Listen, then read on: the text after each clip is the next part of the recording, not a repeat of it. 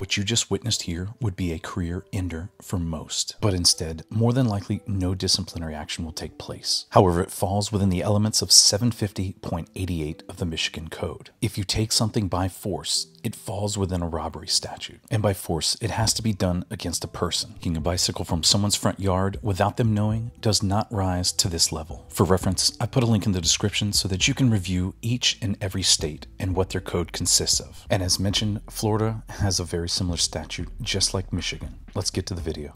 Don't forget to give these two a subscribe here. Their links are in the description.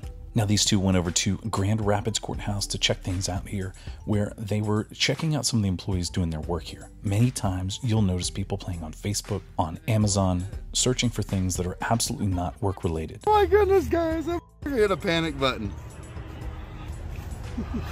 Come back.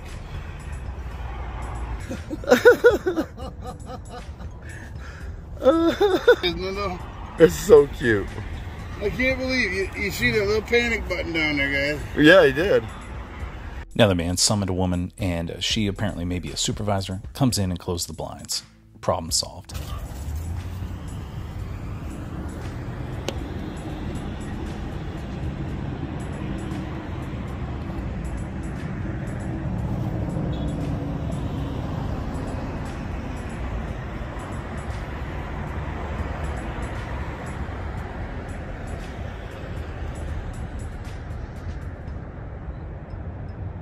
He's hiding in a dark room.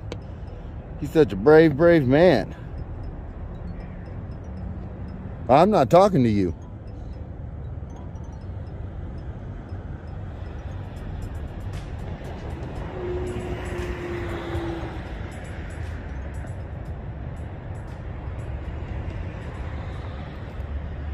Yeah.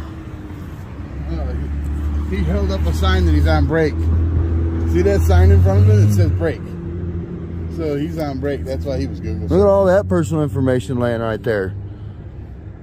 Notice of court-appointed counsel for operating while intoxicated. More than likely next week, you're going to see these windows tinted and or blinds up there. That will be the resolution for this. More tax dollars spent because it is difficult to get public records requests from them. They hide things, and the only way to get real information on what they're doing is to see what they're doing. She just realized I was recording, Doug.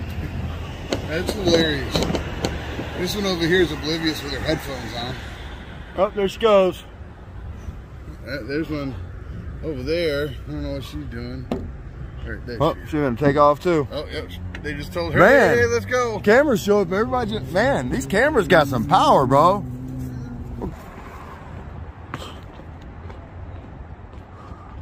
I'll be filming. Whatever I want. Well, what's your name and badge number? Oh, that's Rick Coxon? Coxon your gin? Go in this building filmed. What? You know MCR 8.115, the Michigan Supreme Court said I can go in the publicly accessible areas of the courthouse and record. Are you aware of that? Read the Michigan Supreme Court case ruling. What's your name and badge number? I'm not angry. I'm not angry at all. Why are you yelling at me? I'm not yelling. What's wrong with you? I have a loud voice. Okay, I have a quiet voice. You keep your voice down. I know I'm not going to keep my voice down. We'll talk like I normally. Now, what led up to this, where the part that was muted, was that the Deputy Atkinson did not like the way that the volume or the tone of Frickin' Media's voice was. He told him, don't talk to me like that. Frickin' Media stated an expletive, which was muted out, and then the deputy lost control. So he snatched his camera, losing control. There were no threats made in the video. You can watch it over on his channel in full if you'd like to. Frickin' Media's repeatedly demanding that his property be returned back to him. It's been handed off to the deputy that you see holding it here, while this other deputy is guiding Deputy Atkinson up the stairs here to try and talk to him about this incident. In the background, you hear something about lawful reason. I can't make out what is said. I've watched both videos that Frickin' Media has posted, but I cannot determine what has been said. And he put hands on me. That's assault. He gets his property back, heads over to the other sheriff's office there in order to file a complaint. We'll take a look at this later to see what the outcome was. I'd love to hear your opinion on this. Let me know what you think in the comments. Those resources are down in the description below. Now, you know I'm very calm when I go out and film and audit, but I don't know how I would handle this situation when I'm being robbed. Let me know your thoughts.